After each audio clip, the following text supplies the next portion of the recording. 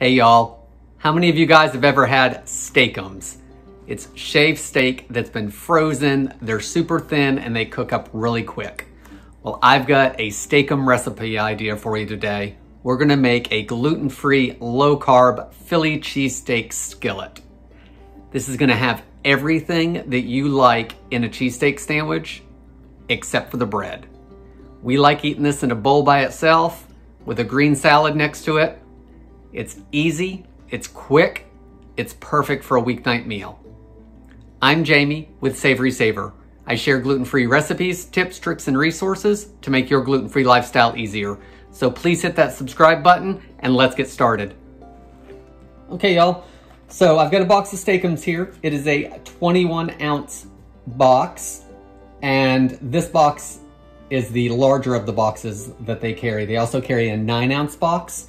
So if I was making this meal with a 9-ounce box, I would use the whole box for dinner. And with this one, since it's about double the weight, I'm gonna use about half of it. So the steaks, once you get in there, of course, are separated with wax paper in between each one. So I'm gonna take about half of them. So let's see.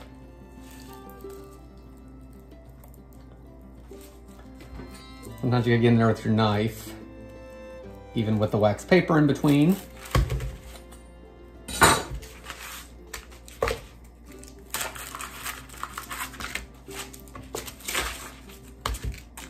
So that's what we have left. I'm gonna put that back in the freezer.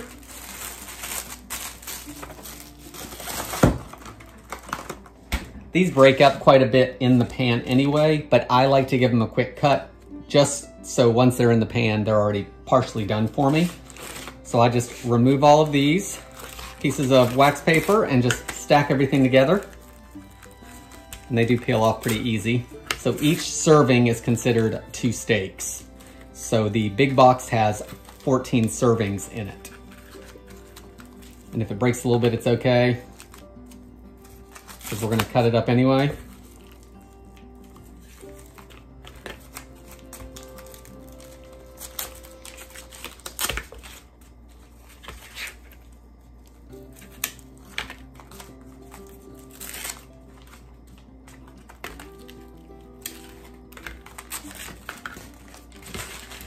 So all our wax paper off to the side. These just stack up.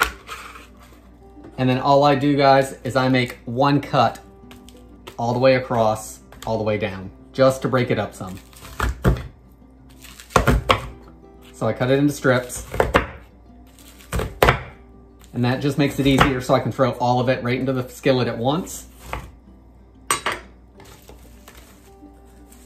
So I'm gonna put these off to the side, and let's get to cooking and get this done. Okay guys, so I've got a large skillet here, and I am gonna use just a little bit of oil and go really minimal on this because those steaks are gonna put out some grease and we don't need to add anything extra. We'll get plenty of flavor from that, so we don't need any extra oil. So just a drizzle. Maybe take the spray oil and use it. And you wanna heat that pretty high. I've got it on medium high, so I'm gonna let that come up to temp, and then we'll drop our veg.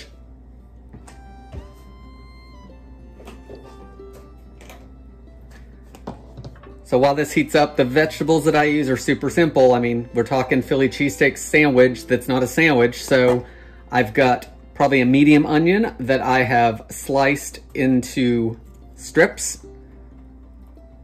So use as much onion as you like.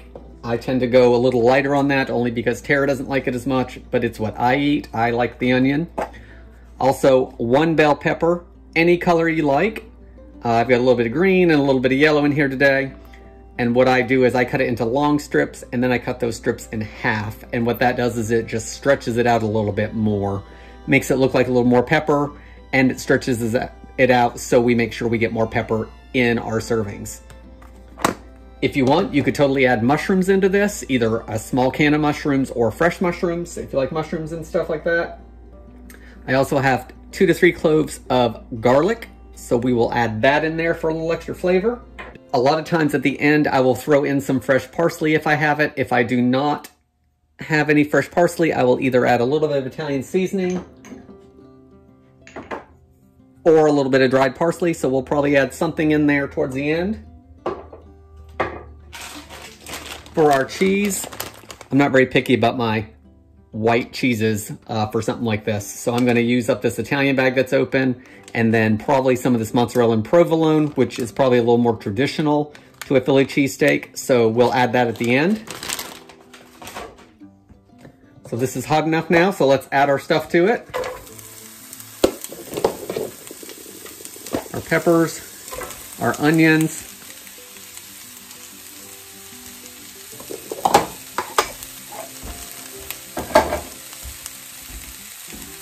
once that's in there, give it a good toss. Guys, we're not trying to make these cooked all the way through. We just want to take a little bit of the rawness off of it.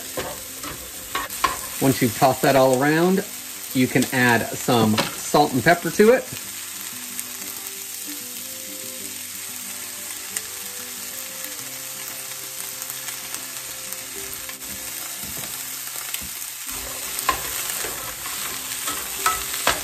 If you wanted to add some spice to this, you could put in some crushed red pepper, or you could use a jalapeno that's been seeded. That would be good in here for some heat. You could throw in some sliced pepperoncini if you wanted a little brininess to it.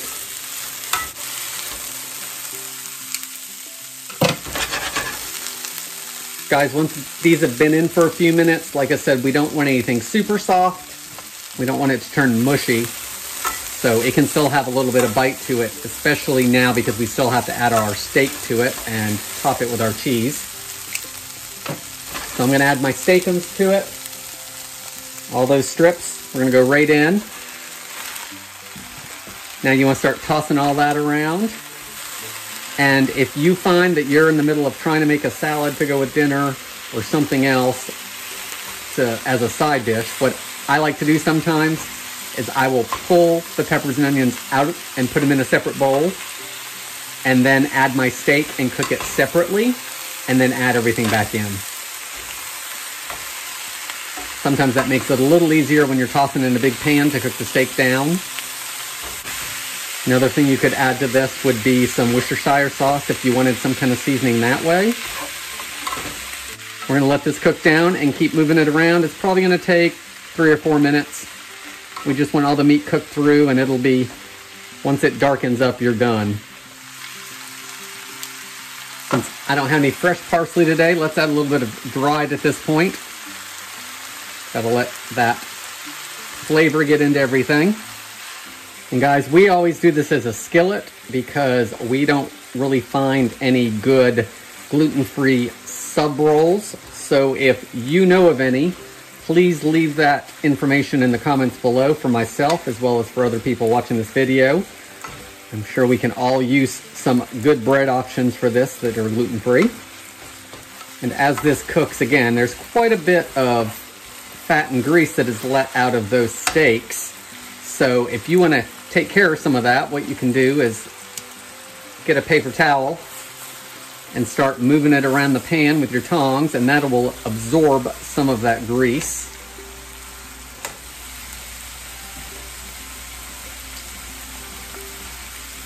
And guys, this is really just about done. And since I forgot to add it earlier, that garlic, that goes in just before I add the steak usually. So put all that in there. We'll stir it around. Garlic cooks really quick, so it'll be fine adding it at this point.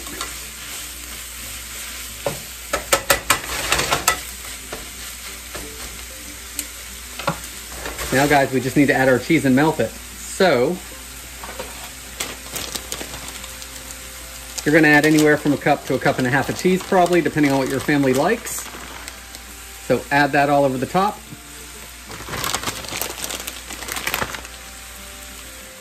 If you didn't want to use shredded cheese, you could get cheese slices. That would work great. And once you've added your cheese, cut that thing back to low. We don't need it high anymore. And we're going to cover it with a lid just until it melts. Okay guys, it's just been a minute or so and we're done. All the cheese is melted. Everything's cooked through. The only thing left to do is to dig in. Guys, that's it. We're done with dinner. Gluten-free, low-carb, Philly cheesesteak skillet. It's an easy Steak-umm recipe idea. I hope you guys give this a try. Please leave me any comments about it below, and I hope to see you on the next video. Thanks for watching.